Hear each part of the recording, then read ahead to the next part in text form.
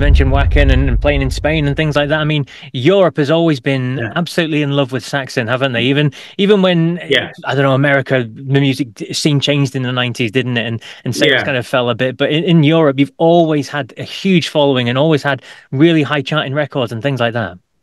Yeah, I mean, the one country that really supported us, and they're very, I mean, they seem to be very loyal to all their bands, is Germany. Yeah, you know, they're very loyal fans over there. So that was the one place we knew, you know, when Saxon had a downturn, when the grunge thing happened and everything, that was one place we could go, and we knew, you know, they'd be there.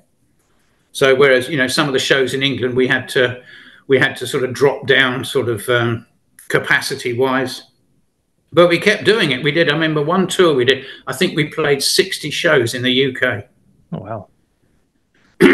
we went to places that hadn't had bands for years, you know, and we were playing some of these lovely small theatres. I mean, they were great. They had never been played before, you know. And it was brilliant. I mean, it was hard work, but it was great. So that kind of kept us going as well, you know. And one just little oddity to ask you about as well. I think it was the end of the century, start of the century, when Graham Oliver and Steve Dawson decided to trademark the name Saxon, and it got a bit messy and went to court. And thankfully, Biff and the boys, the rest of you, retained the name to Saxon. I mean, what was your thoughts surrounding all that? I mean, it got very annoying. I mean, you know, I mean, originally they started calling themselves Son of a Bitch, I think it was. But I think the thing was they weren't getting a lot of interest gig-wise for that. There was a lot of stuff flying about at that time. But then we heard reports there was this bogus Saxon going around, and we thought, we knew straight away who it was. It was obvious. I mean, we had, you know, apparently, you know, people were turning up at gigs in like places like Belgium and stuff. I think it was Belgium, thinking it was us, and it wasn't, you know, and that's cheating the fans for a start. And so, yeah, I mean, we had to do this high court thing, which is, you know, unfortunate, but it just had to be done. And the end ruling was that they could call themselves Oliver Dawson Saxon. We agreed with that, as long as the Oliver Dawson and the Saxon were equal size, and they couldn't use our font, you know, the Saxon logo. They couldn't use that. And hello, sorry, I live quite near a private airfield. We just got the Luftwaffe going over at the moment. No, so yeah, I mean, we had to stop. We just had to stop it. But I mean, there were so many things going off. It was something in the press. There was a thing, Saxon playing at, where the hell was it? It was somewhere in Lincolnshire or maybe somewhere around Peterborough or something. It was some biker festival, and it said Saxon the early days featuring so-and-so, Nigel Glockler. And I was like, what the hell was this? How you getting back in? Yeah. You know, so I rang the promoter up and I said, no, it's not me, mate. So I think he cancelled the whole thing. You know, whoever instigated that, I don't know. But, you know, they went out again. I think Graham's going out as Graham Oliver's Army now, I think. So, because I think Steve Dawson's retired, I think. So, but hey-ho.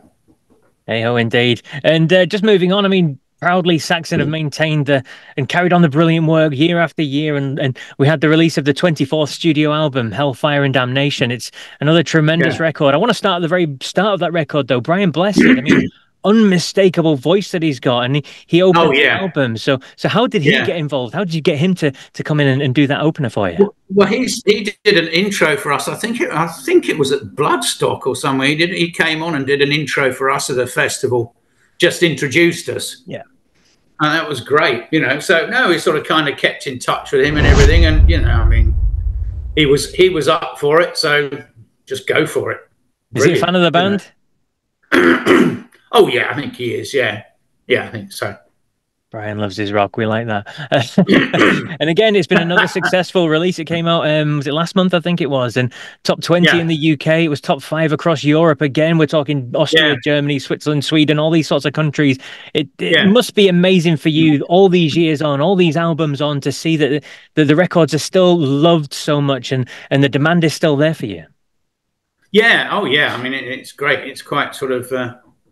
it's quite humbling to see it, actually, but it's sort of, you know, we're sort of really pleased, and I say now, thank you to all the fans for buying it and everything. And, we're going on tour soon. So you'll be hearing some of the new tracks live. And, but yeah, I mean, we sort of doing the last album. Well, every album's got its certain sort of memories. But doing this one, the vibe was great. It was, with Brian joining and everything. So the whole vibe was great. And, everything's just slotted into place. And I think the main thing as well, it was fun to make. It's hard. Again, it's hard work, but it was fun to make. And I think the minute you stop finding the whole thing fun, then stop. But we do find it fun. It's still fun, and we'll keep going. As long as people want us, we'll keep going. Oh, excellent. That's great news. I remember speaking to Pete Agnew from Nazareth, and he says that rock stars, they don't retire, they just kind of drop dead. And we hope that doesn't happen anytime soon. But don't say that, for God's sake. Exactly. But there's no plans for, I don't know, these farewell tours or albums or anything like that from you guys then? Not at all.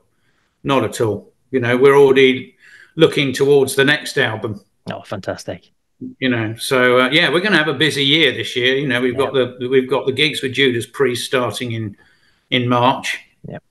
And we've got that. Then we come back here. I think we're touring here for about 6 weeks. Yeah, I was going to say, because obviously in the UK you've got a triple header, yourselves, Judas Priest and Uriah Heep. I mean, 3 amazing bands, and you've got 20 odd shows across 10 different countries across Europe, and you start, as you said, here in the UK. So that's going to be brilliant. I mean, when was the last time you toured with Judas Priest? Can you remember? Actually, it wasn't that long ago. It was, oh God, we did a tour of the US with them. Okay. It was us, the US, and oh God, what are they called? Scott Gorham's band. Oh, Thin Lizzy? No, not Thin Lizzy. The other. Oh God, what are they bloody called? Brains fried at the moment. Black Star Riders, is it? That's it, Black Star. Well done. Yeah, that's it. So they were opening. We were in the middle, and Priest were on. That was a brilliant tour. That was great. That was about 5 years ago, something like that, I think. Oh, good stuff. But yeah, that was a great tour. No, I mean we're good friends with the Priests and the Heaps. We've done shows with the Heaps as well. And in fact, the American tour is a co-headline with Uriah Heep. Yeah, yeah, fantastic. So and again, in areas we're stronger, we'll headline. In areas they're stronger, they'll headline. Yeah. But both bands will be playing the same length, and we haven't got any openers either. So it's just purely an evening. As far as I know, it's purely an evening with Saxon and Uriah Heep. And then after that tour finishes, then we're into festival season. busy. I like to hear it. God almighty, yeah. Make sure that shoulder's strapped up, yeah. Oh, no, the shoulder's fine now. Yeah, that's all cool. Fantastic stuff. And just one last question I ask everybody. It's just to put you on the spot. What's your favourite song from Saxon, then, from your time in the band? And the only caveat is you can't choose something from the most recent album, because everyone would do it. You bastard, I was going to do that. Oh, God. I mean, each album's got its own sort of thing. I mean, I've got favourite songs on each album, really. I haven't got a total favourite. If you had to send one to space to show the aliens what Saxon are all about, what would that one be? This Town Rocks. There we go. And why that one? Glory. Why that one? Because it's mad. I mean, and it sums us up, I think. It's like, there's some fast double kick drum in it. So that's the sort of speed metal bit of it. And then it sort of slows down to halftime. And the whole lyrics about going to a gig and having fun. And this town's like mad for it and everything. I think that sort of sums us up, really. You can't say fairer than that. Well, the best way to keep in touch with everything that Saxon are doing is saxon747.com and across all the socials as well. And you can get to see what the guys are up to. Get your tickets, as we said, the 20 plus dates or something across Europe, 10 different countries, so you can't miss them. And then they go into America as well. And I think there's almost 30 dates, maybe even more than 30 dates with Uriah Heep. So it's going to be one heck of a show. And festival season coming as well. So there's so much chance to... Yeah, sorry, I'm interrupting you. Go for it. During the summer, we're doing some more shows with Priest as well. So. Oh, wow. Well, there you go. So you cannot miss Saxon this year and get the latest album as well. Have to mention that Hellfire and Damnation. Fantastic record. Well, Nigel, it's been an absolute pleasure chatting with you. I've loved listening to all your stories and Hey, best of thank luck you for for this year having me because, on. as you said, it's going to Thank be you. one heck of a busy year. You coming to any of the shows? I wish I could. As I said, I live in the Highlands of Scotland, so the Glasgow one, I'm busy on a Monday night. I have a work thing on every Monday night, and I think you're playing Monday at the OVO in Glasgow. So, unfortunately, Oh, damn. got it. Oh, never mind. Next one. Next one, indeed. Yeah, if you ever come up to Scotland Yeah. again, definitely.